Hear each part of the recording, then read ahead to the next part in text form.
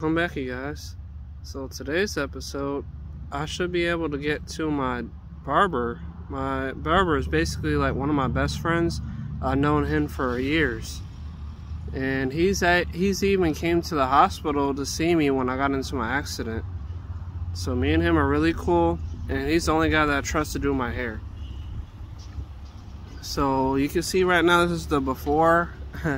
And then part 2 will be the after, and me showing you the location that he has now. He has worked at, he had another shop before this one, and they were both in Arbondale, Florida. He used to live at a shop that he had rented out for across the street from a Walmart, but I guess it was costing him a lot, so then he opened up a shop at the flea market here in Arbondale. So since he's going there, I go to his shop anytime that I can. I met him even before he had his own shop. He was working at a different store back in Arbondale, right next to the Arbondale Sonic that I used to work at when I was a manager. So I met him there many years ago. And then he opened his own shop, and I started going to his shop that was basically across the street from Walmart. And he's always tried to be there for me for anything, and me and him talked a lot about things. And he was the first person that bought my item that I had made for 3D printing and stuff, that wireless phone charger that I designed and made. He was the first person to buy it. I made 2 for him. Anyway, so I'm going to him today. I do have some stuff to give him, because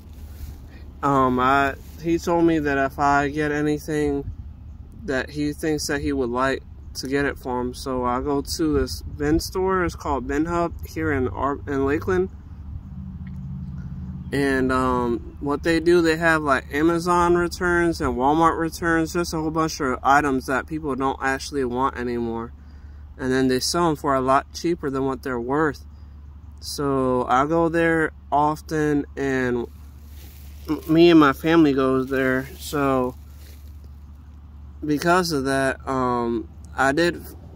my son's mother found a pair of barber, not clippers, but the vest to help cut people's hair without the hair getting onto their clothes. So she gave it to me to give to him, and he said that if I find anything like that, just to make sure that I get it for him, and he'll pay me for it. But other than that, I mean, I don't expect to get any money out of him for anything. I got him some stuff just because he's always been there for me, so I felt like I should just get him something. I don't want to charge him for it. Anyway, he's Puerto Rican just like me, so I got him a lot of good stuff, I believe, that he would like. And part 2 will be me showing you the location that he has. He does really good job. He actually has an employee that works for him as well. So there's 2. There was 3, but one of them stopped working for him. So right now it's just him and one other guy that I'm aware of.